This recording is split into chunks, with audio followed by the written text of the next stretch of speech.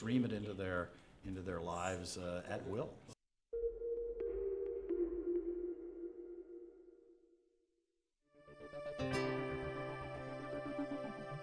Live from Las Vegas, Nevada, extracting the signal from the noise. It's theCUBE, covering IBM Edge 2015, brought to you by IBM.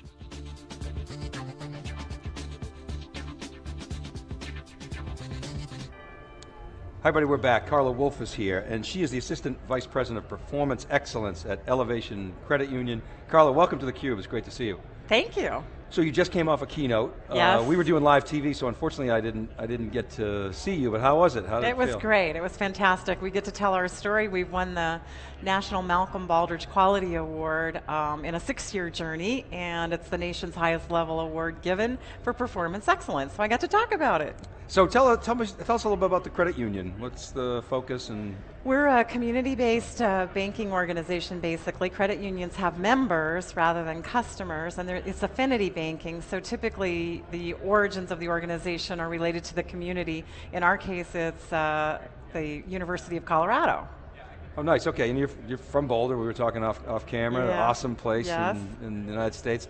So what's your role? I mean, you're a process expert, so what does that all mean, and where do you spend your time? Well, a little bit of everything, but actually, as we started our journey for performance excellence, we devoted a group of people in our organization to basically improving everything, but we made a really strategic decision in the beginning when we started this pursuit to sort of reinvent ourselves using business process. So I'm overseeing the disciplines of knowledge management, business process management, as well as business analysis, so full plate. So how does there's always, anytime you mess with technology, you better think about the business process. Exactly. And frequently companies don't.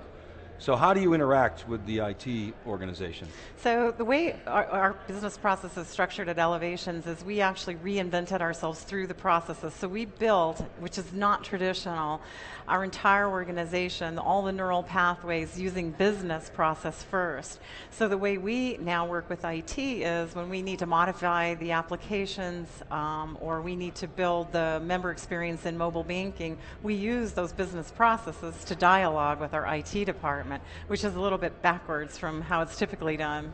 Right, absolutely. Usually it's here's the technology, yes. and they try to make it fit. Well, and actually our organization, when we started, a lot of people thought their business processes were the technology, so they really couldn't differentiate those two.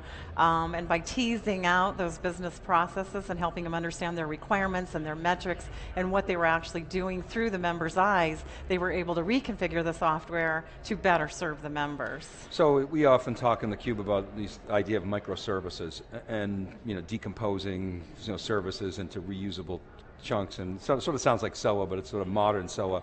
Can you do something similar with business process? Absolutely. And how do you, take us through an example of maybe how you've successfully done that? Well, it's interesting because, again, like I said, we reinvented ourselves. So we gave our business users the path of choosing either their as-is state, how they thought they did it, or how they wanted it to be when they first started mapping.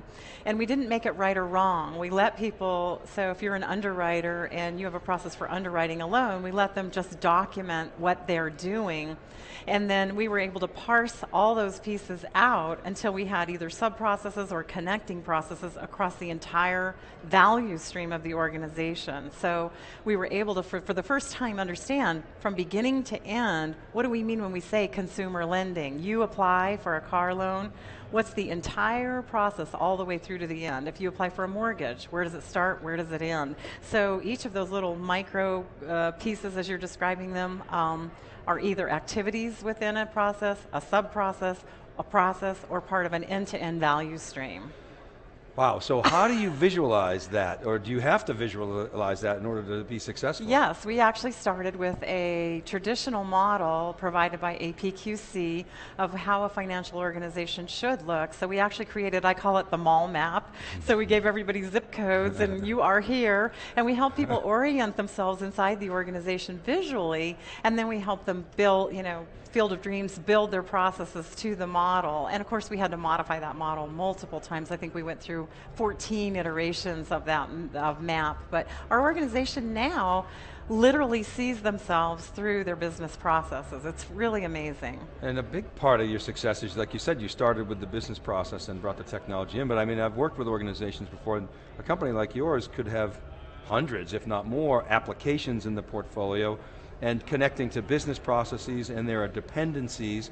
So how do you tackle that without boiling the ocean? Do you have to break it down into manageable chunks? That's a really great question, actually. A lot of people are, that's a question I get a lot. Yeah, bottom up or top down? Yeah, right? Exactly. We actually started from the middle, oddly enough, but we, during the process of building all our business processes, we also went through a core conversion, a core operating conversion. So we had the opportunity, if you can imagine, to sort of model ourselves the way we thought it should be for our members. I love how you call that an opportunity. You are an optimist. No, I'm a workaholic. yeah, same difference. Anyway, we were able to then, as we were migrating to our new core operating system, rather than just accepting the out-of-the-box solution, our business owners, process owners, were able to actually work with the analysts from the applications to get those applications working the way they wanted them to. Now, we're not perfect, and of course, we have all the same, hiccups and itches that most organizations do, but this truly was fundamental in our win of the Baldrige Award. Carla, how about data quality? When you talk about the Baldrige Award, you talk about quality of information, people talk about the single version of the truth. How do you deal with all that? Yeah, that's a great question too. We are actually embarking on sort of reinventing ourselves through data, because we're doing a lot of it through dashboards right now, but we do not have a data solution. So we are aggregating data from our multiple sources, applications, and we've built enterprise dashboards that, for our senior leadership team, blink, red, yellow, or green, which allows us to go back into those processes and do some root cause analysis to figure out what we're doing. However, data is our next big thing. We do not have it aggregated and with one single source, which is what we want to do. Do you have a chief data officer?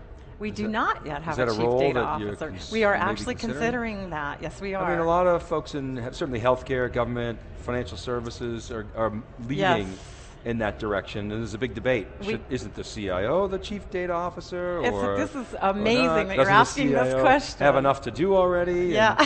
Right? He or she's got to keep the lights on. How can they also deal with data quality? Where's security fit into this whole thing? No, those are tough questions. They're spot on. I mean, your question is so raw with what's happening right now at my organization. It's ironic. We actually have what we call the Business Intelligence Team. They're short for BITE is their short name. And it's an aggregation of analysts within the organization representing different, the voice of the member or the voice of the process.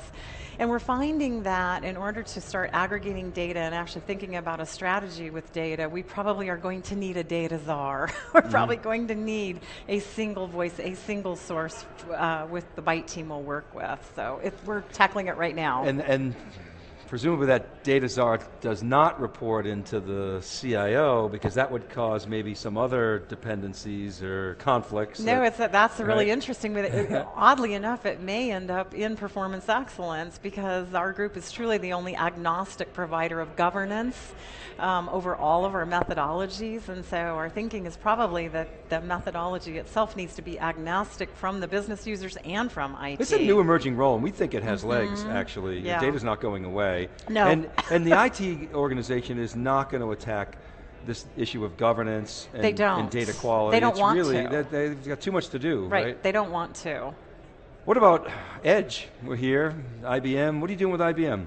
What am I doing with IBM? Yeah, what's IBM doing for you? Well, IBM has been an amazing partner for us from the beginning, and it's interesting because our core operating systems are actually related to the credit union itself, but we use IBM's Blueworks Live to do all of this modeling that we just talked about and described, and they've actually been tracking our story from the beginning, which has made us very powerful in learning, having cycles of learning about ourselves and retelling our story. So they've invited us to multiple conferences, white papers, interviews. It's really been a great partnership. So you rely on Blueworks Live to develop these maps that we were talking about? It's a noun and a verb in our organization. It is how we Blueworks. It is how we do business. okay, you Blueworks it. Yep, Is that we it got Blueworks. put it in Blueworks. We're going to have a talk over Blueworks. Let's log on to Blueworks. So. Okay, so that's the technology underpinning, and then of course there's people and process around that. How do those all come together? Well, actually, Blueworks is a modeling tool, so what it allows us to do is see all of our processes visually and model them, make modifications to them. We're very agile in that if a process isn't performing, the blinky lights aren't going the way they should, we can go right back into that process and remodel it. We have over 350 processes captured now, and they all are interconnected. All the processes have inputs and outputs to another process within the organization. So Blueworks, because it's cloud-based, it's super agile for stakeholders to get together. My outputs are your inputs. We can get together and talk about the impact of a process that I might be making on your process. So so you understand the interdependencies between business processes, and that connects to the application portfolio as well? It does.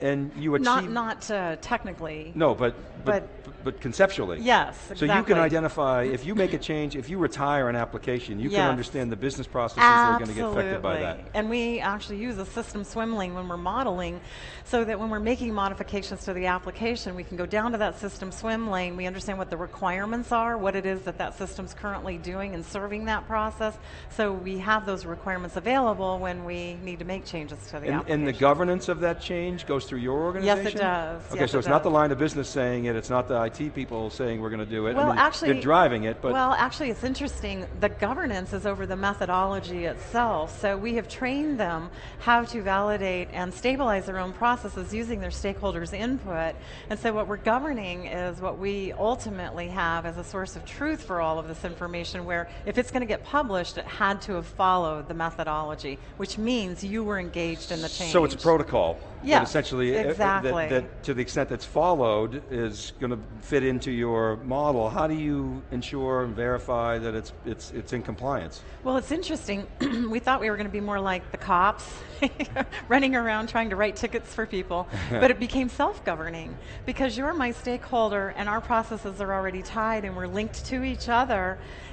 People started governing each other, so if they saw things get changed, or a desk level procedure or a form or a letter, something changing related to that process, they would bring it to the attention of the process owner, and we really don't have any issues around that, believe it or not. No, I do believe it. I mean, from what you've described, you're having great success with minimal friction, but it scales organically. That's the beauty of what you've done. Yes, we actually employed what we called the special forces, which were a group of super users, early adopters in the beginning who got it, and we essentially licensed them to help us build process. You know, you say believe it or not, but actually very few organizations are in this position. You really, congratulations on being able to achieve that. Thank you. So what's next? I mean, it sounds like you're done, but I'm guessing you're never done. No, we're not actually done. It's crazy. We just got this award a month ago, and so our senior leaders and our board of directors are currently really strategizing right now at our Springboard Planning Conference about what will be next. I know data is on our horizon, and our focus now, even if we were to pursue the Malcolm Baldrige Award again,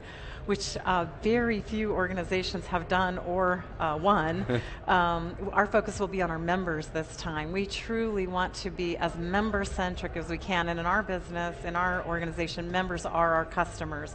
We're member-owned, so we really want to put our lens on our members.